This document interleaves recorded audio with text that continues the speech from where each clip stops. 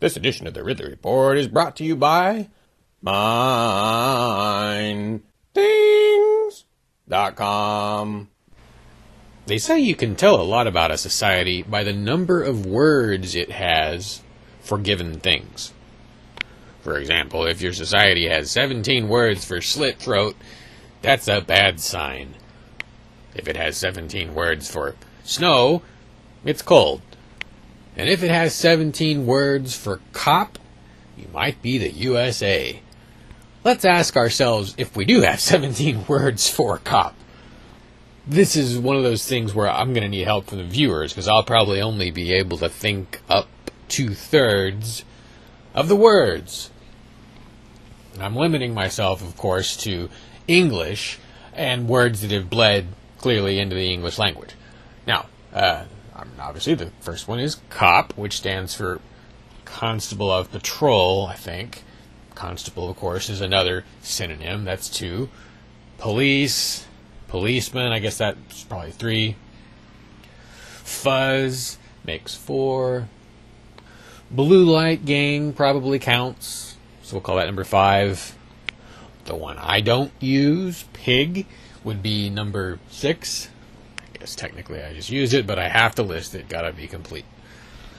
Fill in the town name's finest would be number 7. Peace officer could be number 8. LEO, or law enforcement officer, would probably be number 9. I'm not going to count deputy because it's too specific.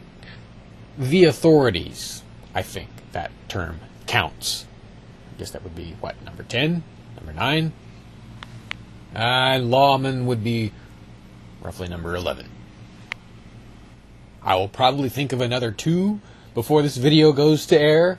I guess I'll add those into the description, but that's probably going to take us up to about total of, around a dozen words.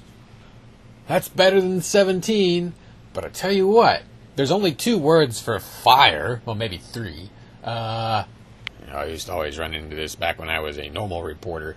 Blaze, conflagration, fire. That's all you have to work with.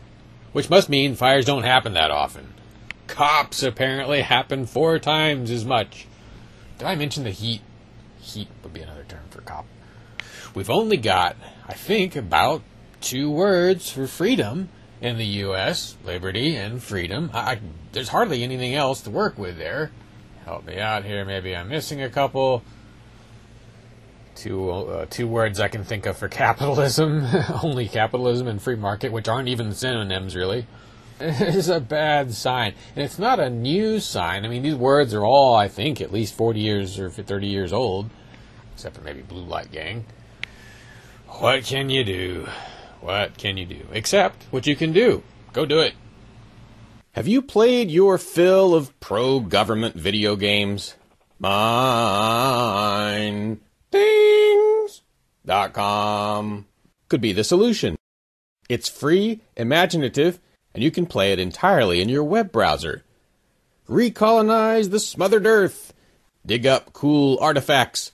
Compete with other players in a free market scramble. Just remember to use the coupon code RIDLEY. That gives you twice the mining rate. Mindthings.com